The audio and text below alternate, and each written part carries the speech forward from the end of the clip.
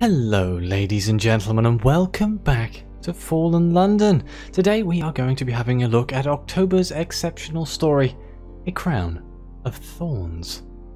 As always, at the start of a new story, I will encourage you to join the exceptional friendship and get access to these wonderful stories once per month, an expanded deck and extra actions, plus a few other things that I always forget to mention, but a lot of benefits there. So without further ado, let's jump straight in here to a veterans meeting.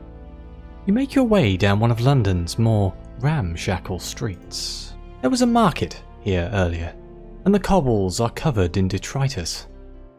While watching your feet to avoid stepping in anything, you collide with a tomb colonist. He is poised by the threshold of a small house and has a medal pinned to his threadbare jacket. Through his bandages, he scrutinizes you, then holds the door open, indicating for you to follow him inside. You have experienced much during your time in the Neath. Perhaps the tomb colonist can tell. Well, let's follow the tomb colonist inside of his house. This isn't weird at all. There is an inviting glow from within. You follow the tomb colonist through to a crowded parlour. Judging by their tarnished medals and ragged epaulets, everyone here is a veteran. They perch on battered chairs and speak in low voices of the campaign of '68, where London marched on hell. "A fool's errand," declares one, then coughs into a handkerchief. A petal flutters to the floor by his feet.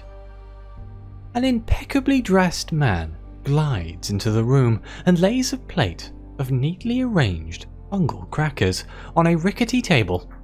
This must be the host. The veterans are evidently accustomed to him, for none look twice at his head, which is wreathed in thorns. His hair is neatly combed around the places where the stalks erupt from his skull. "Thank you all for coming," he says. "As always, no one is required to speak, but anyone who wishes to do so is welcome. There is no judgment here. We are among friends." Let's listen to the other veterans. They have come here to speak. The veterans speak in quiet, broken voices as they recount their shared past in the trenches of hell. They thought they were below the line of fire, and they were, but then the ground began to glow. Pustules of light erupted beneath their feet. They ran from the things that crawled out, but they could not run from the poison, which mingled with the mud and drove them to despair. It became part of them, a fifth humour that still keeps them awake with visions of all they witnessed, all they were forced to do, and all they wish they had done. "Because we're the lucky ones," murmurs a man with rosebuds for eyes. Well, this poison sounds very not nice. Before we listen to the manservant, should we share a memory of our own? Let's share a memory of our own. But we've never been to war, I don't think. We have been down to hell, I believe, at some point. You, too, have struggled, have suffered. As you explain what you went through, the other veterans listen in silence, granting you all the time you need. There is a silence after you have spoken, but it is not an awkward one. One veteran breaks the contemplation. "Do you often think of what happened?" he asks in a thorn-scratched voice. So we got three options. We can say that what happened to us is never far from our mind. Not all wounds are visible. You learned from what happened, and you are better for it, or it shall not define you. You pay the matter no undue heed. Let's go with you learned from it. "Learning's a kind of curse," rasps the man with the rose petal cough. "Once you've seen the truth or something, you can't go back." I was happy when I believed the people in charge knew best. Most days I'd give anything to return to the garden. He brushes a petal off his lap, so to speak. It's time to listen to the Thorned Manservant. It is your host's turn to speak. The Thorned Manservant is well-spoken, neatly dressed, and carefully pruned. Beads of blood seep from the freshly cut stems about his head. Unlike the other veterans who recount their time in conflict, he speaks only of the life he has led since. For years his thorns kept him from finding work, but they were the reason he was recruited for his current position. His master requires a manservant who understands how such things can change a person. The clock on the mantelpiece chimes. The last of the crackers have been eaten. Some of the veterans stand in order to bid farewell to the host.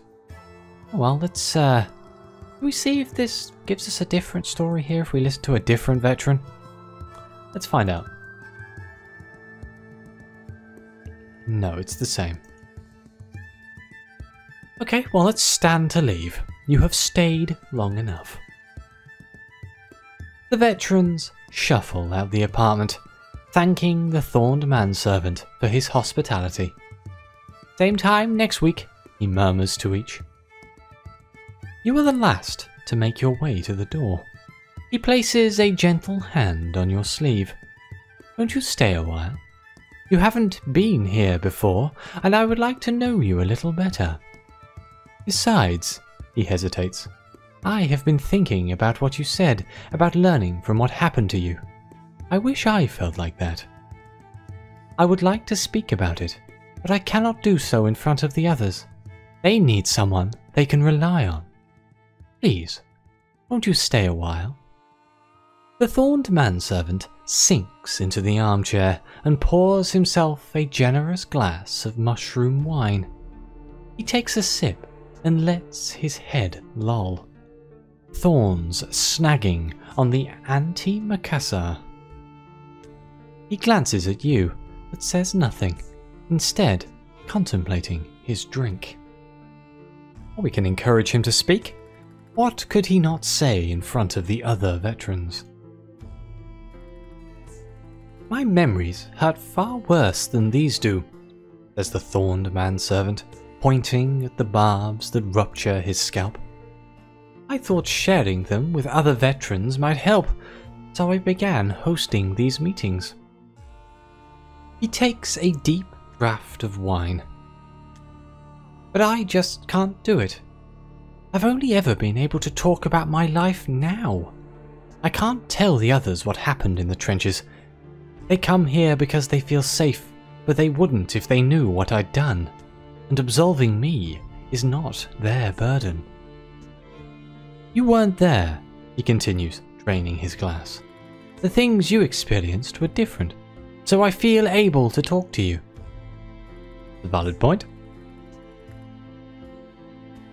The Thorned Manservant holds his half-empty wine glass up to the candle.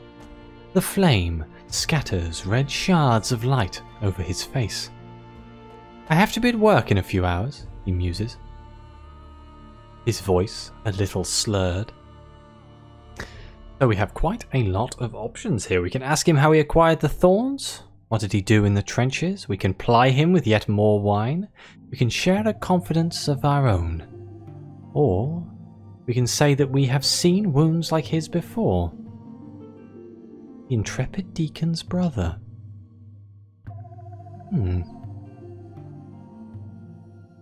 We can ask him where he works. Oh my. Oh, you know of the campaign of '68. I never played the Brass Grail.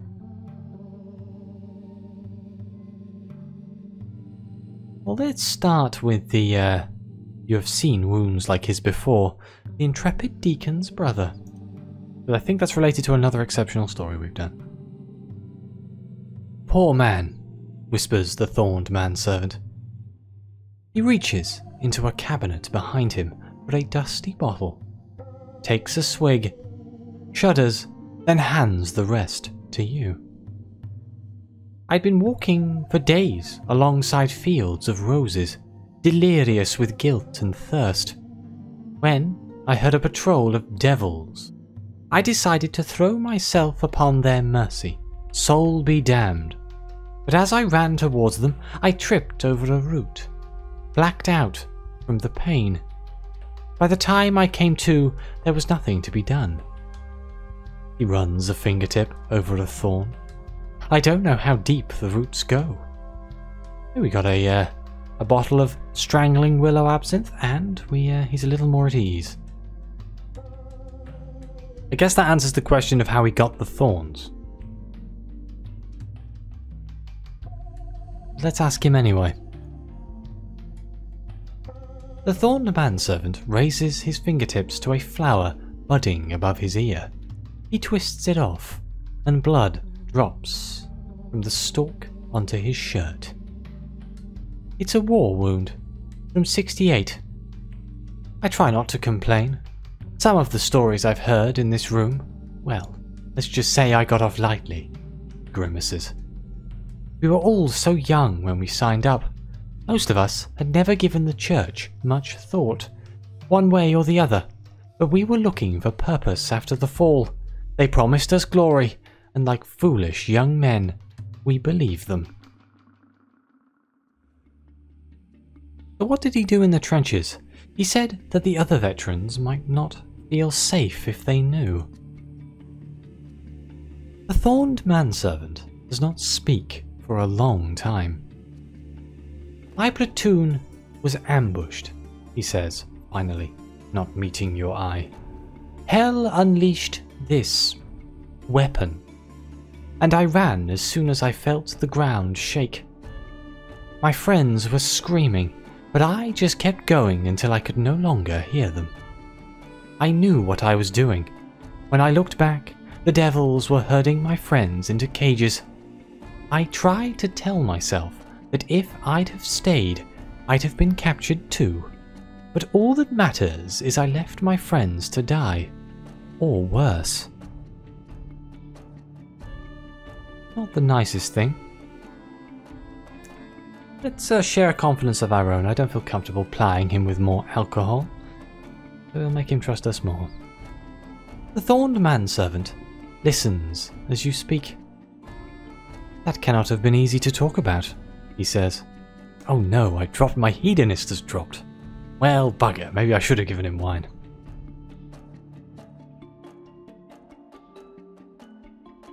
Okay, we have a 100% chance of success to ask him where he works. He will not disclose this easily. I was out of work for years after the war, says the Thorned Manservant, living on scraps. Then one day, men came to my door, saying I was wanted at the Shuttered Palace. I thought my cowardice had been found out somehow. I welcomed their punishment. But they were actually there to recruit me. He fixes bloodshot eyes on you. One of the princes was looking for a veteran. He'd always been preoccupied with war. Bellicose, they said. But something happened to him after the fall, and he needed someone who knew what it was like to be changed. My name came up. Goodness knows how.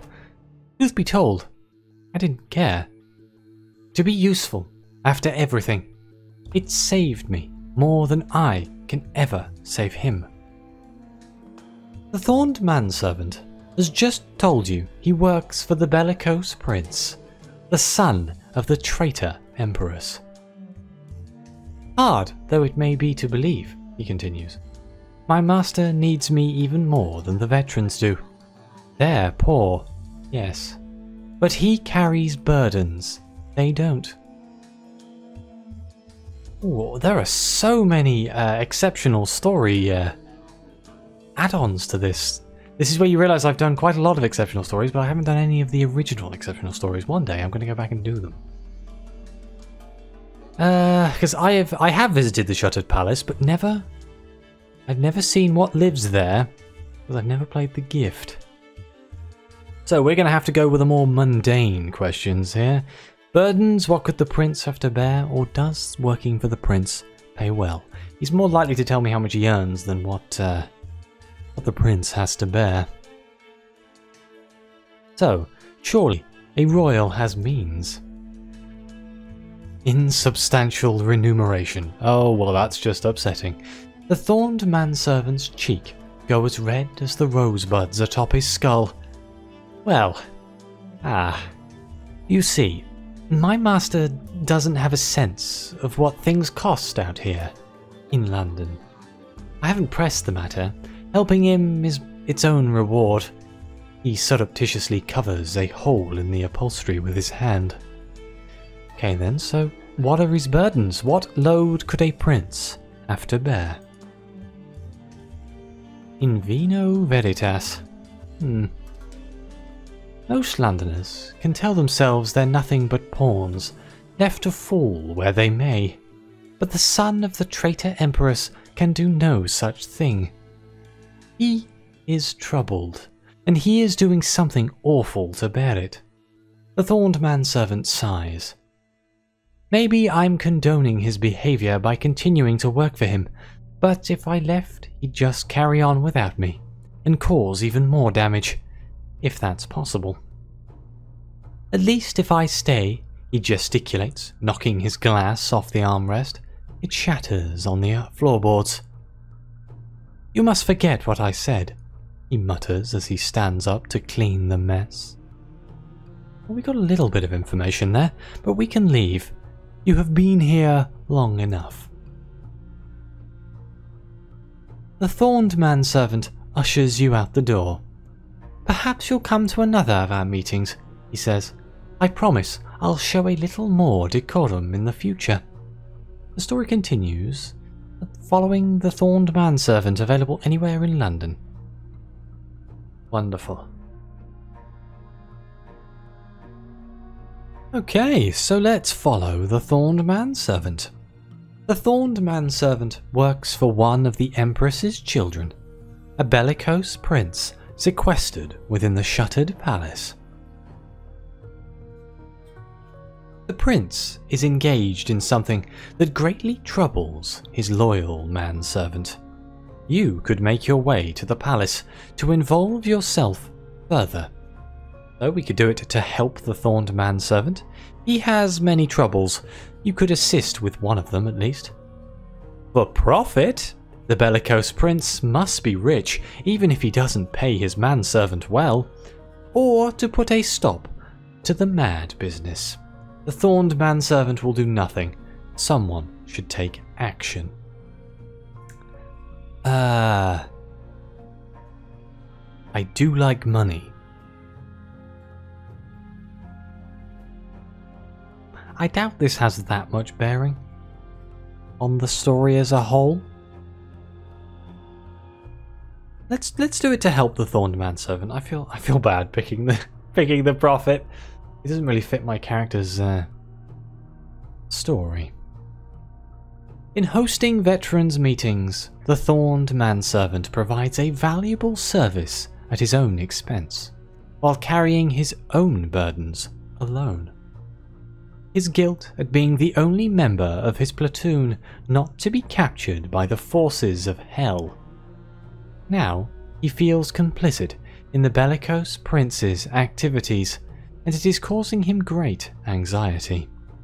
Pity, loyalty, gratitude, or all three, are preventing him from taking action.